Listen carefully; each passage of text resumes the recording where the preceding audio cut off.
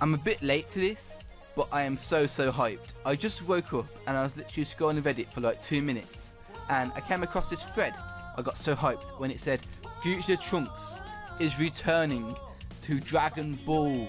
He's returning to the Dragon Ball series and he's going to be making his debut in Dragon Ball Super.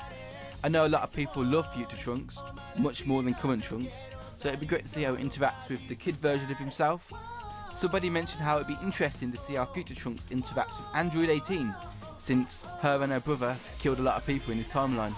It will also be interesting to see how Gohan, the strongest person at the time when he left, when he killed Cell, has become irrelevant and just became a bookworm. So Future Trunks will be making his Dragon Ball Super debut on June the 12th, which is a great birthday present for me. Apparently Trunks is still strong, but can barely escape from the future with his life. I thought when I read this that either Goku or Vegeta should be able to handle this villain with ease, you know, they're Super Saiyan God Super Saiyans. But reading more of the translation says that the God of Destruction is involved, and so is the God of Everything. So if the strongest gods in the universe are involved, then I imagine something big is happening. Is it possible that since Beerus couldn't fight Goku, that they had to fight Trunks instead? Who knows?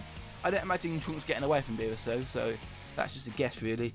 But I guess we'll have to wait in a month's time for the debut of Future Trunks. I almost forgot, today is Goku Day! Happy Goku Day!